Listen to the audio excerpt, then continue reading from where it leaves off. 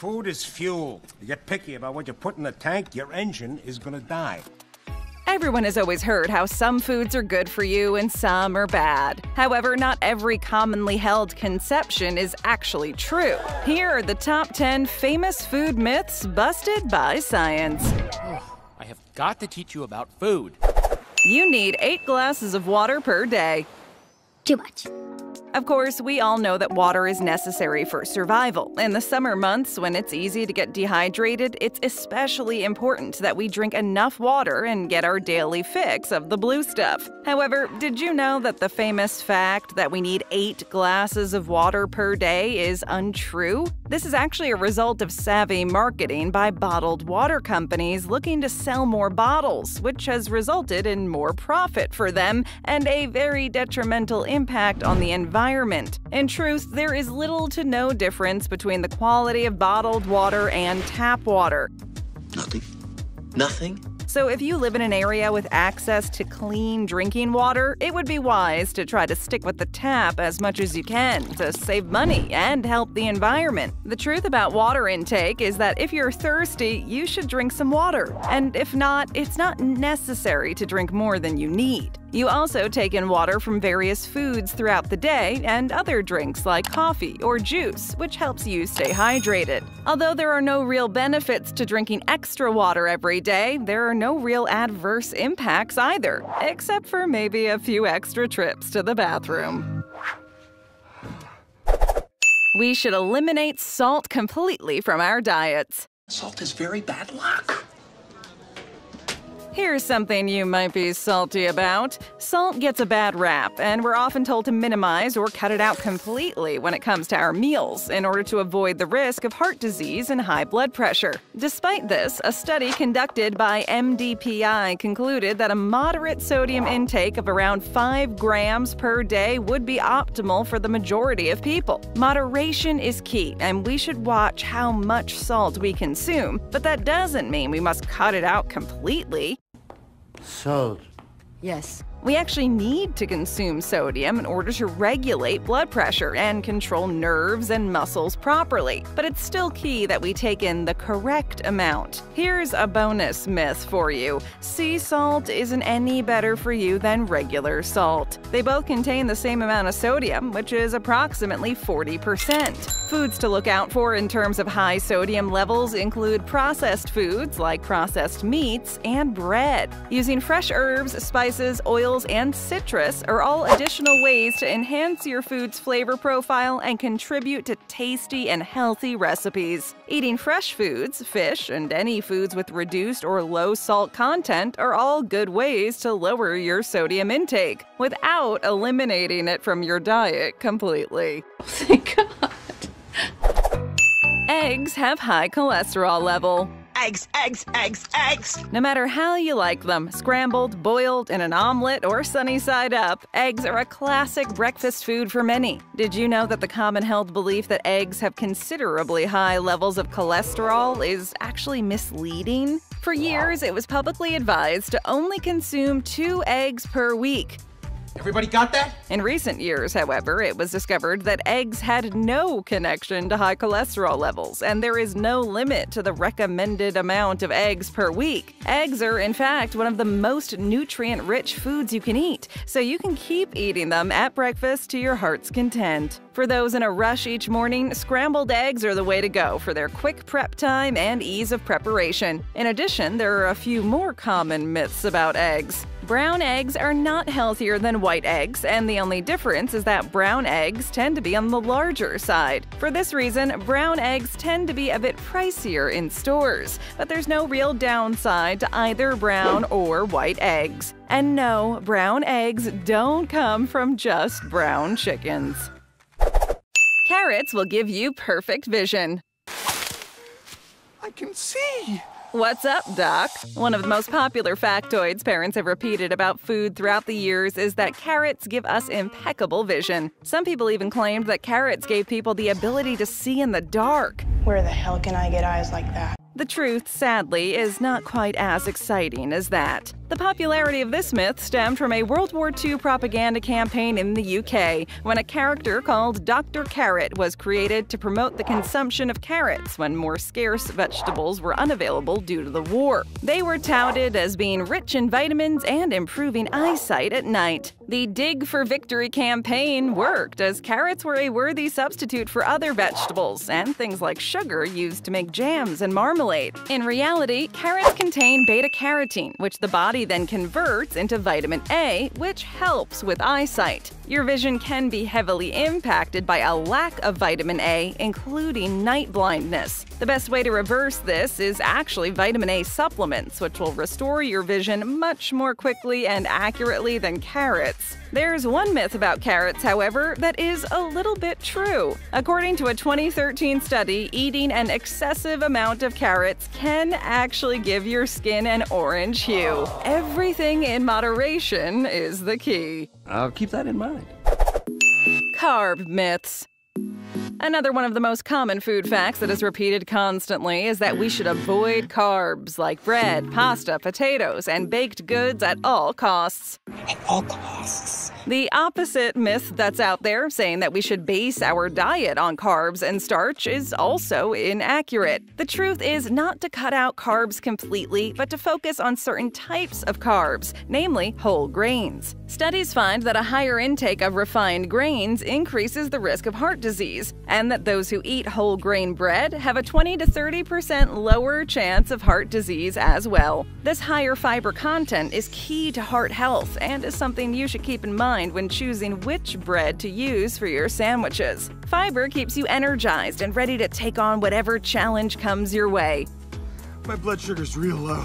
In addition, not all carbs contain gluten, so if your diet prohibits it, there are still many options for you to eat that are gluten-free. At the end of the day, carbs are another form of fuel that your body turns into sugar and uses for energy to complete tasks each day, like all of the other things that you eat in a day. Like with all foods, the key thing to remember is to maintain a balanced diet. This way, you can enjoy your favorite treats while still maintaining a healthy lifestyle. It takes 7 years to digest chewing gum. Who's chewing gum? Everyone has had the experience of chewing a piece of their favorite gum and accidentally swallowing it. According to legend, that's 7 years in your stomach for that gum. The myths have persisted in popular culture since the 19th century. However, like many of the myths on this list, the truth is that this isn't so simple. Like most foods, chewing gum takes approximately 30 to 120 minutes to pass after eating. Gum does not, in fact, stick to your stomach and linger in your body for years, but it follows the same digestive tract that all food does. Many gastroenterologists will tell you that they have never seen a wad of gum just lying around in the stomach. So swallowing gum isn't harmful, and you won't have to worry about turning into a giant blueberry like in Charlie and the Chocolate Factory either. One thing to watch out for, though, is the artificial sweeteners in sugar-free gum. They can result in nausea, diarrhea, and headaches when chewed in large amounts. Regardless, you should be able to enjoy your favorite chewing gum without any fears of swallowing it. For many people, chewing gum can be beneficial in boosting their attention span and ability to focus on tasks and keep them alert for longer. Just don't stick it under tables and desks. That's just rude. Disgusting. Frozen isn't as healthy as fresh fruit and vegetables. I only eat fresh fruits and vegetables. Brr, the frozen food aisle, home to our next myth. Everyone wants to have fresh food whenever possible, including fruits and vegetables. As a result of this, it's often been repeated as a fact that fresh fruits and vegetables are much more healthy than frozen ones. Fresh. However, this is another food myth that has been busted. The truth is that fruits and vegetables are just as healthy whichever way you buy them. Frozen fruits and vegetables are harvested at the peak of their ripeness and frozen to secure the nutrients and preserved for the consumer. With the hustle and bustle of modern life, many find it easier to make frozen vegetables with lunch or dinner instead of fresh. Additionally, frozen fruits and veggies are often much cheaper than their fresh counterparts and last a considerably longer amount of time as well, lasting over a year, while fresh fruits and veggies tend to only last a few days to a week. That's not enough. It's still vital to read the nutrition facts and ingredients when buying frozen fruits and veggies, as some of them contain additives and preservatives. So look for frozen fruits and vegetables that contain only the fruits and vegetables themselves. Frozen fruits and vegetables can be a considerable money saver, last for ages, and retain their nutrients. With the prices of everything seemingly always on the rise, frozen fruits and vegetables are a great option for everyone looking to save a couple of bucks. Not bad. Eating at night causes weight gain. We've all been there before. It's late at night, you get a craving, and venture into the kitchen for a midnight snack of your choice. We've also all heard that eating at night is detrimental to your health and can cause you to gain more weight than eating at other times in the day. The truth is that it doesn't matter when you eat at all. It's about the quality of the calories you take in and how many calories you burn with physical activities. The British Medical Journal looked at several studies and concluded that there is no definite link between eating late at night and weight gain. The American Dietetic Association agreed with this assessment as well, so the Americans and the Brits agree that this myth is busted. This myth likely comes from the fact that it can be easier to overeat late at night when cravings, stress, and boredom often kick in for many people. Eat the food. If you regulate your portions and ensure that you aren't overeating, those late-night snacks should be alright to continue munching. Going for healthier snacks like fruit or nuts could also help if you're worried about eating too much after a certain time. At the end of the day, though, your body processes food the same way no matter what time it is, and we all need some shredded cheese at 3 a.m. from time to time. Stress eating. This is really good. Turkey makes you sleepy. You're the pardon turkey. I'm tired now.